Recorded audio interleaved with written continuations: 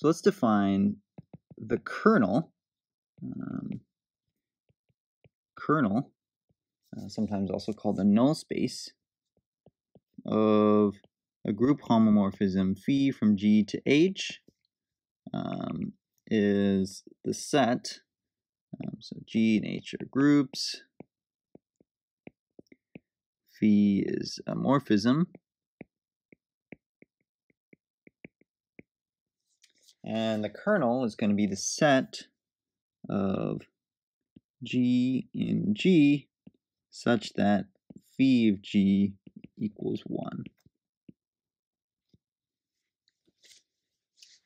And so the kernel is somehow all of the elements that disappear once we apply this this morphism phi. So you know,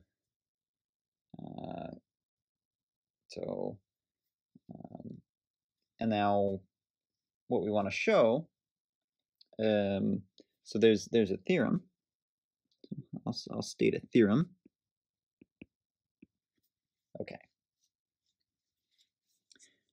So the theorem says that the kernel of phi, which is notated in this way,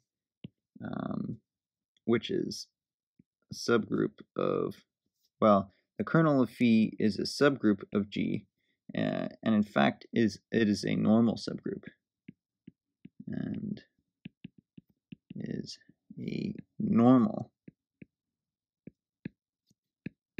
subgroup. I'll underline this 3 times just because I'm emphasizing the fact this is a normal subgroup. When I underline something once, normally that means it's a definition. And so the way that we will notate something being a normal subgroup is this sort of triangle thing right here. Okay, and so the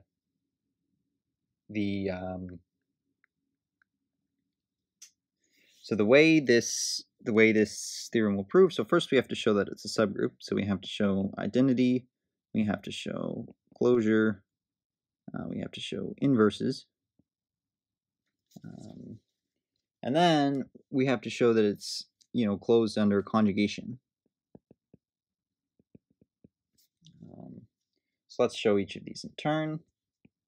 So to start, the identity axiom. So phi of 1 is going to be 1. So 1 is in the kernel.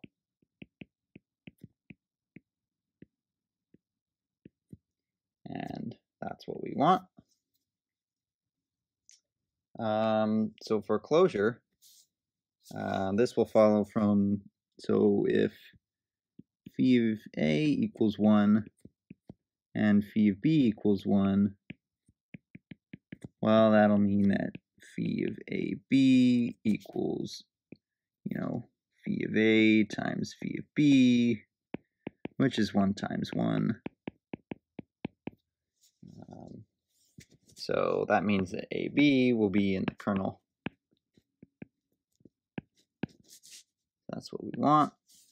Check.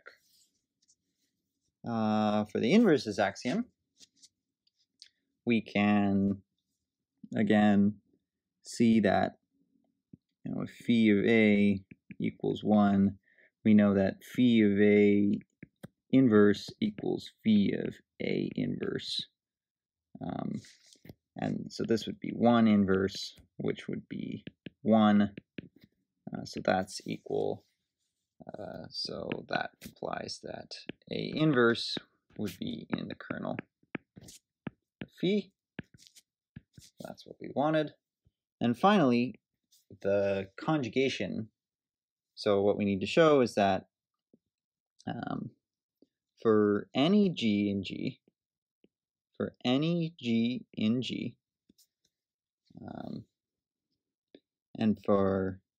and then for any, say, X in the kernel,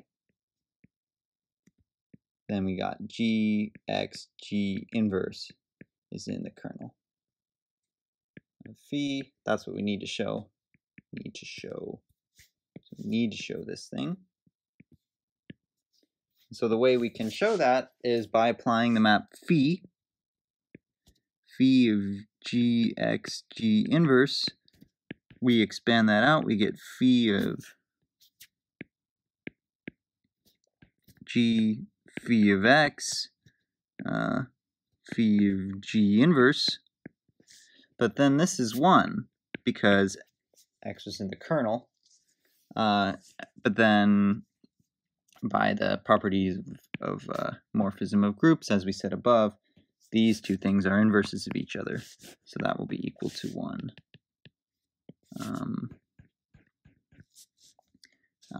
And we're good. Right, so this right here is the inverse of that.